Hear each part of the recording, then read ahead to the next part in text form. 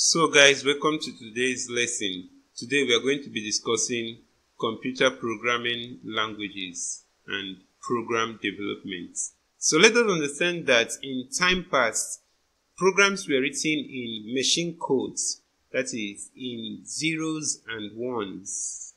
These machine codes seemed so complicated and hard, as well as time-consuming to write with. However, now we can make use of other programming languages which are much easier to learn and much easier to code with than machine code. However, programs written in these new programming languages may need to be translated into machine codes before being used by the computer. I believe we can still remember the translators from our previous class. So the translators can help translate these programs into the machine codes before the system can make use of them. So let's quickly look at the categories of programming language. We have the machine language, the low-level language, and the high-level language. So the machine language uses the binary or the electrical signal sequence on or off, that is 1 or 0, also known as machine code. The machine language actually has a lot of disadvantage because of the fact that it is time consuming and it requires to have a deep understanding of the electronic details of the computer. Hence, a good advantage of the machine language is that you don't need the work of a translator in the programming because it is already in the machine code which the computer understands and can execute directly.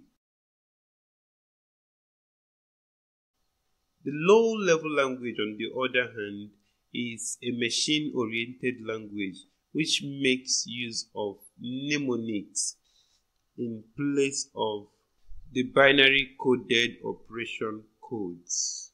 For instance, to add two numbers 5 and 6, if I was using a machine language, I would perhaps write a number of codes like 1001, 100, a lot of stuff like that. I'll have to think up a combination of zeros and ones that would actually relate this addition of these two numbers.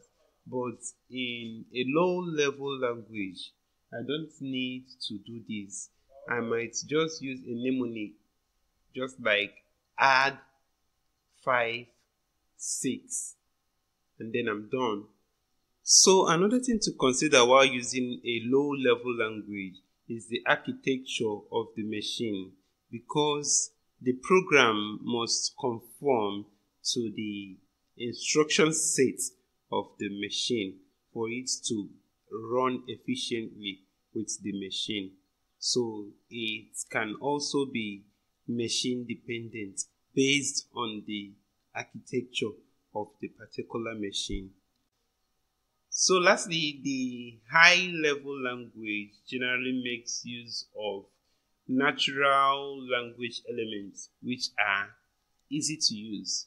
So basically, they provide a strong abstraction from the details of the computer. And this is done by presenting a level of complexity which is easy for the user to interact with the system while suppressing the more complex details below the current level. Also, the high-level language was initially categorized into two main types, that is the scientific and the business. But then we can see today that there are high-level languages that are actually developed to handle both categories. So instead, we can actually categorize them as special purpose and multi-purpose languages.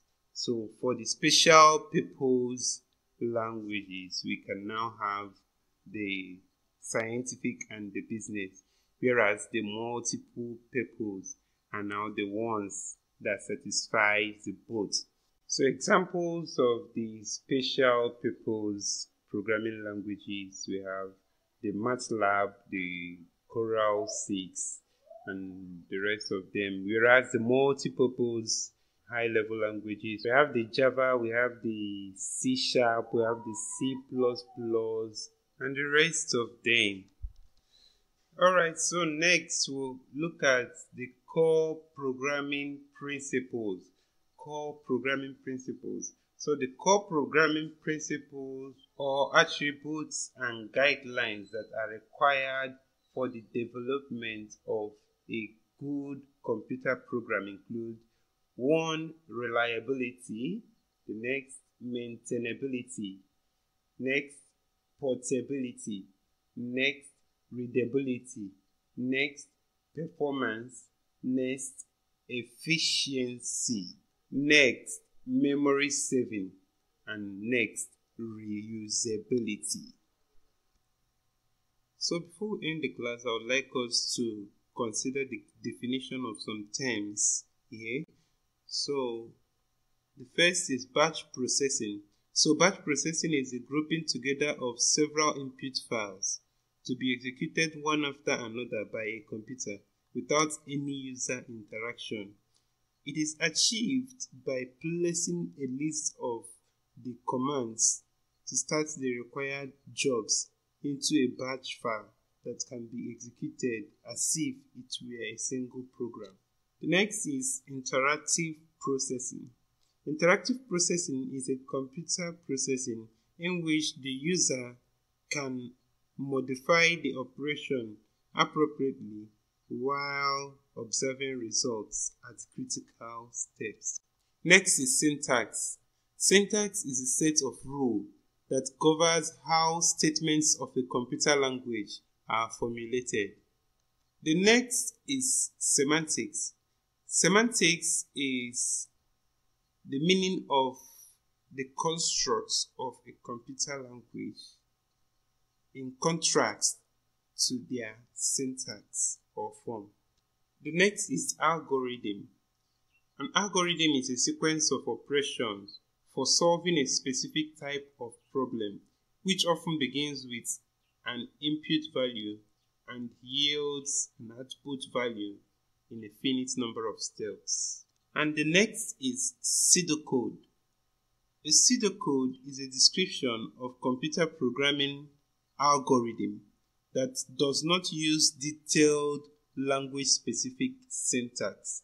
So a pseudocode does not use a language-specific syntax. That's the only difference.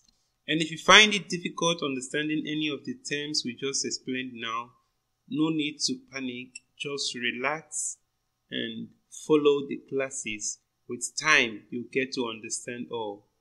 So thanks for watching. Please like our videos, subscribe if you've not subscribed yet.